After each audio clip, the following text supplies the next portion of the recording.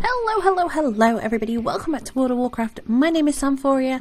We are here on our druid. We are in Ashenvale. We finally made it.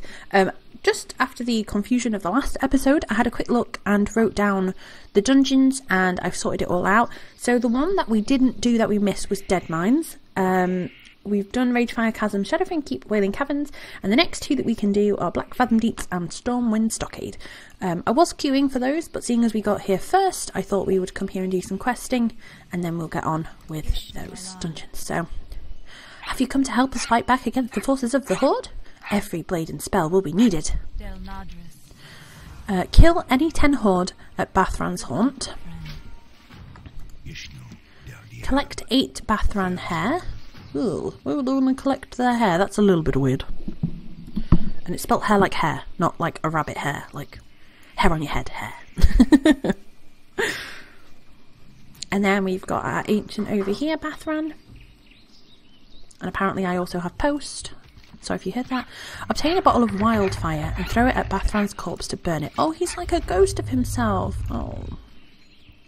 Again, the good thing about being a cat and being a night elf druid is we can go invisible, which is always nice. Although we are pretty powerful over here actually. I'm impressed by how much damage we're doing.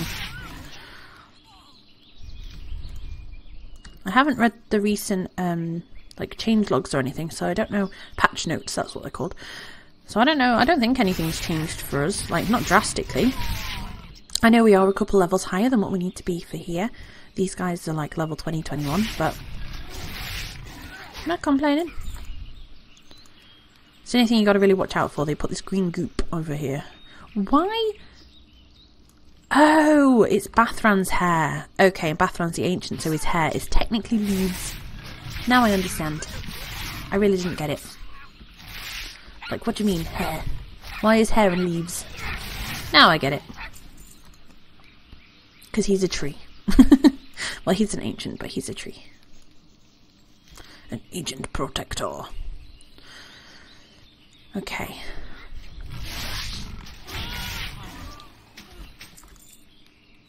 Collect this.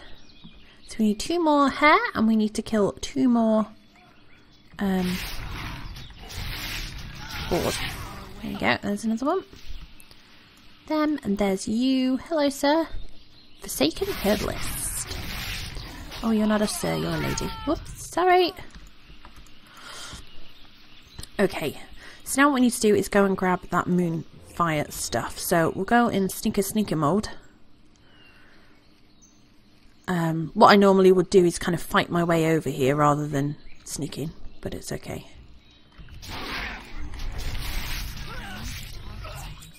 And then I'll kill you. You can throw your green go at me all you want. There is the... Oh, there's that crazy woman who's trying to attack us. Pick up those things. Right, okay, let's collect the wildfire. Go into super sleuth mode again. Super sleuth. I'm a cat ninja. Super sleuth.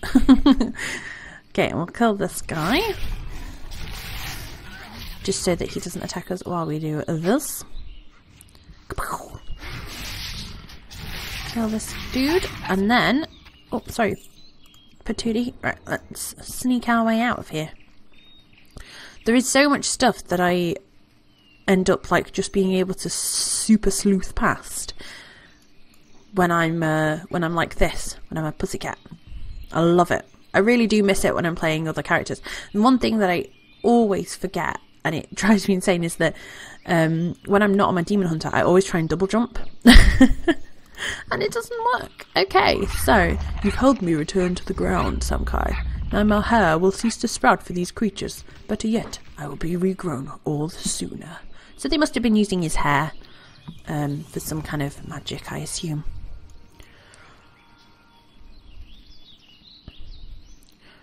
So we'll head on over here. And we've completed all these quests too. Sentinel, please. Job well done, Druid. If you're any indication of the quality of the Night Elf adventurers we're going to be seeing more of, we should have this war against the orcs and their horde taken care of faster than expected. Oh, well, you're welcome. Speak with Talon at the Black Fathom camp in Ashenvale. So we've got a new ability, Entangling Roots. That's always fun. Have you gathered the hair? Yes, I have. Oh, you have the hair. This is a good first step. There are other ingredients that we still need, but the hair of the fallen ancient could well be the most important. Deliver the bag of Bathron's hair to Orendil Broadleaf in Maestra's Post in Ashenvale. For sure! So these are two quests that are like completely opposite each other in direction, but we'll go this way first. Go in travel form. So let's just have a quick look at... Oh, we've got... Yeah, none of this is worth anything to us apart from... I want to say scrap value, but you know what I mean. Apart from the value of what it actually is. Okay, so, right. Let's go ahead and meet this guy. Okay, so we're here. The entrance to the Black Fathom Deep's dungeon's actually, like, just over there. Can I assist you? Goddess, watch over. Collect 10 ancient statuettes. We've also got a flight path, which is nice. Naga of the Strand. Slay any 15 Rastail Naga at the Zoram Strand. We've got Black Fathom Deep. Speak with Sentinel Alwyn. To do that one, we're actually going to have to queue for the dungeon, I believe. We can just pop in there and speak to her, but a lot of things will attack us on the way in, so it's just easier to queue for the dungeon and we can complete that while we're in there. I think it's one of the quests where if you didn't know probably about dungeons, it's quite a nice way for you to realise that there are dungeons, if that makes sense, and to get you doing them. I think I just have to kill these guys. Yeah, I do. And then we need to collect the little statues. So how are you guys doing? I hope you're having a great weekend. I think this is going out on Sunday. I'm trying to do a few more episodes of these. I know it's quite a slow series. We're not like, I'm not trying to level super fast or anything like that. So I hope you guys don't mind that. But I wanted it to be a real relaxed playthrough of VAR because I'm learning how to play this game as much as anybody else is. Like, I'm not playing this and doing a playthrough as if I'm like, you know, I know everything about WoW, or as if I've been playing it for a long time and I know what I'm talking about, because I've made it very clear that I don't. And I want to take it slow and learn too. Like, I play a lot of different characters, but it doesn't really mean I know what I'm doing. And I want it to be a way for you guys, if you want to learn, you could play along too, or it might help, you know, if I find some tips or tricks that I pick up, I'll let you guys know, and you can maybe help you out too. And that's the kind of thing I want. And if anybody has any help, you know, anything that I say that is wrong, or anything that, you know, I explain that doesn't quite work, or I get something confused and things like that, please let me know in the comments. Like, I don't mind. I'd rather somebody put me straight and was like, actually Sam, that power doesn't do that, or actually that's not where those Nagas came from, or you know, that kind of thing. I love it because I love learning about it. It's not ever anything, as long as you obviously do it in a nice way, not you're an idiot, then I really have no, you know, I want to know when I'm saying things wrong, because I don't want to give you guys any information that isn't correct, you know, especially if you're going to be playing. And I know for a lot of people that have probably played a long time, it's probably really frustrating watching me play, because you're like, this woman has no idea what she's doing. And for that I apologise, but you know, we've all got to start somewhere, and I think that with a lot of games, like I see all the time people moaning like, oh, you don't know how to do this, you don't know how to do that, and it's like, well, yeah, of course not. It's the first time I've ever played this game. You don't start playing a game knowing how to be an expert in it, or knowing everything about the game. And that's what I love about games, is, you know, learning and finding out things for yourself, or, you know, learning things from other people, and just discovering the game. Because you can never get that back. That first playthrough of the game, you can never, you know, you never can play a game for the first time again. Like the same game.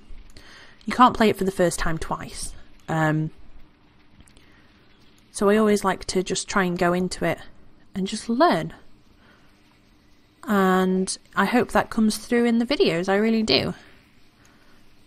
But yeah, anyway, enough of me rambling on. Basically, if I don't know what I'm talking about, please tell me. There's quite a few you've found. I thank you, Samkaaii. The old city of Zoram holds many secrets, and these statuettes may be the key to many of them. Obtain the Ring of Zoram. Well done, Samkaaii. Your actions in the Zoram Strand against the Naga are commendable. I know your feat was not easily accomplished, for the strength and guile of the Naga is well known to the Night Elves. We know this, for we share a history with them. The Naga are cursed high-born Night Elves. 10,000 years ago, Queen Ashara made a pact of desperation with the old gods to save her surviving people from a watery grave. The Naga are the result of that pact. I didn't know that. See, things like that. See, you learn stuff all the time. I didn't know that Naga were old Night Elves, like high Night Elves. That's really interesting. Awesome. Right, okay, so we need to go and get this ring of Zoram from the lady over here on this island. Thankfully for us, we can go into Super Sleuth and ninja our way over there without having to fight absolutely everything. Now, I did want to do some more pet battle videos. However, they are just going to be like the other one until we get to the point where we're high enough level to fight the pet battle masters, I think they're called, like the battle masters or whatever, the pet battle trainers, because as I said in the other video, once you've done them on like one account, you can't do them again. There's like a set of them you have to do, and they keep getting harder and harder, and once you've done so many, you can't do them. So we are up to Stephen Lisbon. See, it's account wide alliance, so I think if I made a horde character, I could do all the horde ones, but I can't do the alliance ones again, the ones that I've already done. So until we get pets high enough level for Stephen Lisbon, we're not going to be able to do those. However, I know I haven't done a lot of pet battling, so his pets are probably not going to be very high. And once that happens, we'll do a few videos of us just going around and doing them all. I might wait until we can like might wait until we're a bit higher level so we can get around a bit faster, or what would be better is if we did it when we could fly, because that would be super helpful. But that means waiting until we're level 60, and I don't know if I want to wait that long, but we'll see. We're not going to do any professions until we get that far. The only profession that we've done is fishing, and that's because we were doing it at the Dark Moon Fair. So our fishing's like 370 something. I think it's like 376. And that's just because of doing the Dark Moon Fair. I did want to do, there is a guide on Wowhead. I'll put the link in the description if I remember. If not, just comment and I'll put it in. There's guides on Wowhead where you kind of get your fishing and your cooking up together, which is what I wanted to do. I've not done that before, but it sounded like something that would be, you know, very logical to do. You fish stuff up and then you cook them, so it's doing them both together. But like I say, because we did the Dark Moon Fair and we were catching all the fish to get enough to get the mountain stuff, we've ended up with like a really high fishing level and obviously no cooking level. So we could still do that. It won't level up our fishing, but we could still do it, and I could show you the guide and how you would do it, because why not? But yeah, that's not going to be something that we do until we are flying, just because it makes it a lot easier. A lot easier. Especially as a druid. Because we have a flight form. Ooh. Okay, so there's the ring. You found the ring? Thank you, Samkaaii. Please take this as payment, and know that your deeds today will remain forever in my memory. Thanks. What did he give us? What did he give us? Robes of antiquity. Let's have a look. Ooh, they're pretty snazzy. Not something that we're going to wear. But hey-ho. So let's repair all our items, and we are just going to quickly sell. Okay, he doesn't want that. Fine. Sell all this rubbish that we have picked up along the way. Cool, looks good to me. And yeah, I think that is... Oh, no, we've got to deliver the bag. It's all the way over there. Okay, so what I'm going to do is I will head on over there. We'll go and deliver this bag. And then I will see you guys in a second. Okay, so we are here. And I just wanted to say that I'm pretty sure our travel form of the stag has changed. Like, we have this, like, gold armour on our front legs and around our neck. And I don't know whether that's because of how we look as the druid, like in normal form, the way that I made her look, or what? It's very, very different. Okay, there's the bag of hair. So, Evanar was successful. Actually, more to the point, you were successful.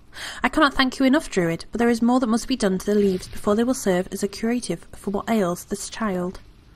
Oh, okay, so we've got Bathed in Light, create a bathed concoction, and we've got Feeding Tyronis. Feed Tyronis at Lake Falothim in Ashenvale, of course. Moon Priestess, hello. Deactivate the blue, green, and red moonstones. And the Sentinel use a squad of Maestra Post Sentinels to destroy 3 Ashenvale Wreckers and slay 10 Horde Invaders. Okay, right, let's do that first, because they're here. So this is where we could possibly die. This is hard. They are so mean. Although, we seem to be pretty badass at the moment, like, I'm not going to lie. You may also notice that some things on my bar have changed. I found a few more powers that we hadn't actually used, so I've gone ahead and added those to the bar. Tangling Roots didn't automatically go on. I'm sure it's on there when I'm in my druid form. Yeah, there it is, look. And that one. But it wasn't when I was in my cat form. Probably because if I use it, it takes me out of cat form, but that's fine. I'd rather it was on there. I also found Removing Corruption. Nullifies corrupting effects on friendly targets, removing all curse and poison effects. And I also found Revive. Returns a spirit to the body, restoring a dead target to life, with 35% of maximum health and mana, not castable in combat. So it's not like a battle resurrection. It's just like a after battle resurrection, I guess you'd call it. But yeah, those are just a couple of things that I found in the spellbook while I was looking around. No, I don't want to attack him. And then I want to make a macro, and I need to do it really. But we'll look at macros a different time. I don't actually have any, but I do want to make one and learn how to make one. To cast Regrowth, or a healing spell. At the moment we've only got Regrowth. But to cast that, and then instantly put us back into cat form, because while we're casting that, we come out of cat form, which isn't great in the middle of battle. But you can set up a macro that will cast it and then do that. I've received a report about you from some of my scouts in the forest, but I have no idea how capable you are. Thank you, Samkaaii. With what you've accomplished, the tide is turning. I've no doubt now that we'll root them by the end of the day. Retrieve Pharaoh's Holy Hammer and the Purifier's Book. Okay, well, we'll go and do that in a second. We're going to go this way for now. And we need to stop these ones. So this is the green one, the green moonstone. And we're going to kill these thistle furs that are hanging around, being naughty for whatever reason. There we go. So we'll deactivate this one. That's that deactivated.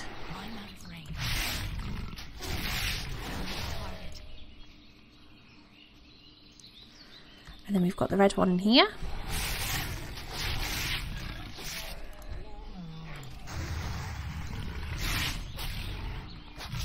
There we go. So that one done, and then we've got the blue one over here.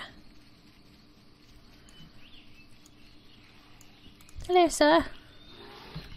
Come to deactivate the moonstone.